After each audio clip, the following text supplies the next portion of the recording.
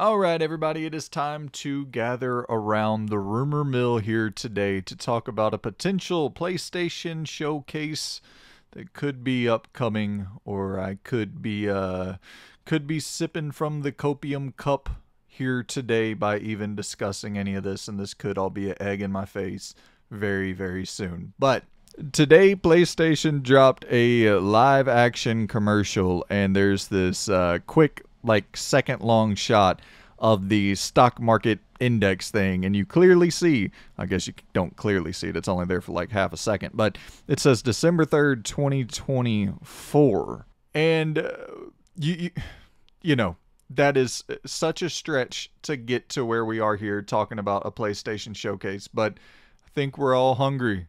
We're all yearning for a showcase. We're yearning for the days of old from PlayStation. We want to be excited about some new, big heavy hitter first party games coming out. And it's been so long since we've had one of those shows that really that felt like those E3 of Dreams years back in, from like 2015 all the way up to like 2018, 2019, that crazy run of every single year some big heavy hitters announced and pretty consistently great showcases. And so that December 3rd, 2024, that date has significance to it outside of our speculation here about a showcase. We could be talking about, that's the 30th anniversary for the PlayStation 1. The PlayStation 1 came out December 3rd, 1994.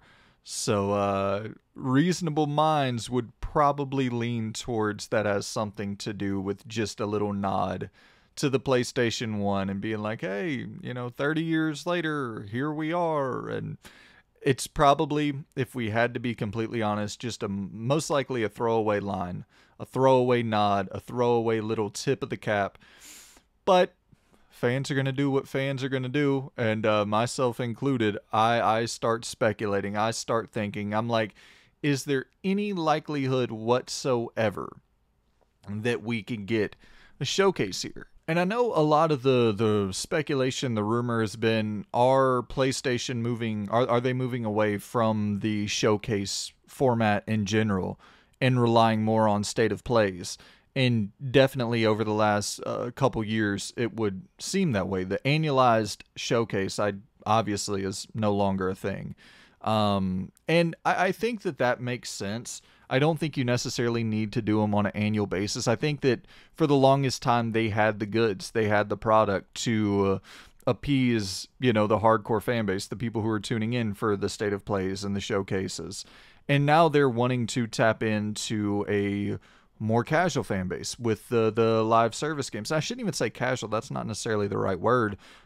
Just a larger, a broader audience they're trying to appeal to with their live service games. But I think whenever you put the name showcase on something, there is that level of expectation that we're going to get those E3 of Dreams style moments and announcements. And if you don't have the goods, and if it's the hardcore fan base who is more often than not tuning into these big shows or state of plays in general, and you're rolling out a Concord, a Foam Stars, a Fair Games, a Marathon, or whatever the case may be, things that might not necessarily elicit the reaction that you're looking for from, just an overall perception of the brand. Like if you want to put on a show and have a more positive feeling that people leave the show with, then yeah, if a lot of your first party stuff in the cooker, or a lot of your focus is in an area that might not appease the base, then why trot out there and inevitably disappoint the base when you have one of these big showcases and it doesn't live up to those lofty expectations that you set last generation? Which, I think that sucks. I think we could all agree that sucks, but I think they're comfortable with their space in the console market, and that's allowing them to potentially alienate some long-term fans to pursue new fans. And I don't think there's someone, like they wouldn't do this in the 360 era. No doubt. They wouldn't be pulling moves like this in the 360 era. So I just think they're a little too cozy right now. So it would be very nice to see a showcase that breathes some new life into this generation for PlayStation that kind of, just gets people excited. But let's talk about which first party studios could possibly have something ready to show for a December 3rd, 2024 showcase if we actually do get one. So I'm just going to rapid fire run through this. And if a showcase, is actually announced, I'll do like a full deep dive predictions video. But let's go through some of their first party teams. Sony Bend, I think absolutely should be ready. It's been, since 2019 when Days Gone released. And with all of these studio closures and just all of the chaos internally, I worry about Sony Bend for sure. You know what I mean? I think we're kind of getting to that point where if they close another studio, I wouldn't be one other one that we'll talk about here, but Sony, it wouldn't be surprising to me if Sony Bend was the next studio that Sony closed. And I really, really hope that doesn't happen. I mean, what a fucking legacy that would be just throwing to the wayside. Blue Point, no doubt. I think it's time for Blue Point to reveal what they're working on. Original rumor right now is that it's a new IP. I hope that that's true. Been since 2020, since Demon Souls released. Bungie, I think definitely we'll see Marathon. Fire Sprite, I don't know. They just released that Horizon VR game in 2023. They're supposedly working on a horror game. I don't know. I'd say probably not. Gorilla. Maybe that multiplayer thing that it was NCSoft, I think, that they were working with for like the MMO game. Maybe we see that. We definitely don't see anything like Horizon 3 or anything like that. Haven, we'll definitely see fair games. Housemarque, possibly. I think that if their game is going to be smaller again, if they're going to kind of continue in that AA approaching AAA space, then maybe it could be about time to see Housemarque.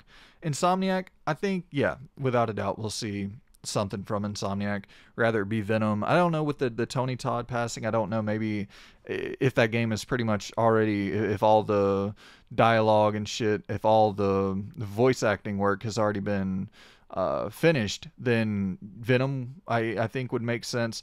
Wolverine, has been forever since we've seen that. Media Molecule, unlikely, but I hope so, because once again, talking about Sony Bend, I feel the same way about Media Molecule. I think those are the two studios that if another studio gets closed, another, core console studio, I could see it being one of those two. So I hope they have something to show. Naughty Dog, I doubt it. Polyphony, probably not. Sony Santa Monica, possibly. The rumor was they had another game in development alongside God of War Ragnarok in 2022. So maybe we could see that with Cory Barlog heading that one up. Sucker Punch, obviously. Team Asobi, maybe some more DLC for Astrobot, sure. So, I mean, just going off of what we went through there, you're talking about Sony Bend, definitely. Blue Point, probably. Bungie, absolutely. Haven with fair games, yes. Housemarque, a decent likelihood. Insomniac, pretty strong likelihood. Let's see. Sony Santa Monica, Sucker Punch. I mean, you're talking about 8-9 studios or so that should be about ready to reveal a new game.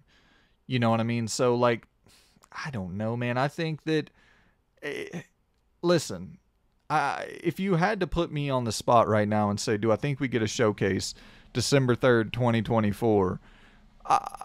Looking at that lineup of studios that should be ready, I would probably say yeah. Maybe, once again, am I sipping from the copium cup? Yes. I love single player, first party, blockbuster, narrative driven, AAA PlayStation games. Like, I love that style of experience. It's like my favorite style of game. That third person over the shoulder, the shit that everybody makes fun of. That's the shit I love. So yeah, there's definitely likely some cope going on here. I want to see that shit. We don't get as many of those as we used to, and I'd like to see a little lineup to be like, okay, cool, we got some shit on the horizon, pun intended, I guess. But yeah, I actually would say I think we I think we are gonna get this. Let me be very clear. Do I realistically think we're gonna get the showcase, or am I hoping? If I had to lean one direction or the other, it's more hope. But I feel like that lineup, that's a lot of studios that should be ready to go. So they got to announce that shit sooner or later. Maybe it's early 2025, mid 2025, who the fuck knows. But I'm going to be an optimist today. I often lean on the pessimistic side. I'm going to say we do get that showcase December 3rd, 2024. But I have a question for y'all before we dip out of here. What would y'all rather see? The days of old where we had a roadmap and we kind of knew what was on the horizon, or the new way where it's like PlayStation revealed Astrobot in late May and released it early September. So literally less than a 2-month marketing window. It seems like PlayStation is trying to really clean that up and really trying to not announce games too soon. That way they're not constantly showing off the same shit over and over and over at these showcases and state of plays. And so what do y'all prefer? Do y'all prefer having a roadmap kind of like how Xbox is doing and getting these pretty consistent banger showcases? Or do you prefer, okay, the game was announced and 6 months later it's out, and not having that big marketing buildup? I gotta say, I've never been anti big marketing buildup. Like, of course, if it's some shit where, like, I think Wolverine maybe is a little bit over the top, announced in 2021. We probably won't get it until 2026, 2027. Like, yeah, that's too long. But a 2-3 year, like, you announce it and you build it up for 2-3 years, I don't really mind that at all. You know, seeing periodic updates, getting to know what the studio is working on. That way there's not all the rampant speculation about first party PlayStation's in the gutter. And then, because, you know, I'm the person saying all that. I'm the person constantly speculating that there's some serious problems going on internally, which I still do believe.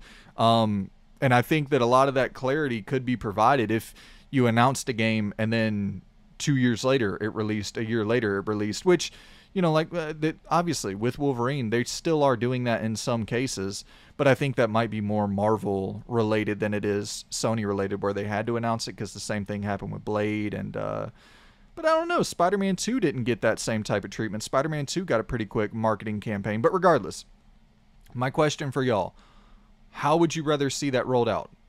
Announcement to a quick release, or announcement to have an idea of what these studios are working on, and then over the course of the next 2 years they market the game and release it when it's ready, I guess. So yeah, man, let me know what you think about all this shit in the comments down below. Do you actually think we're going to get a PlayStation showcase on December 3rd, 2024, or am I full of cope here today? So yeah, hit me in the comments, let me know what you think, and I shall see you good people very soon. Goodbye.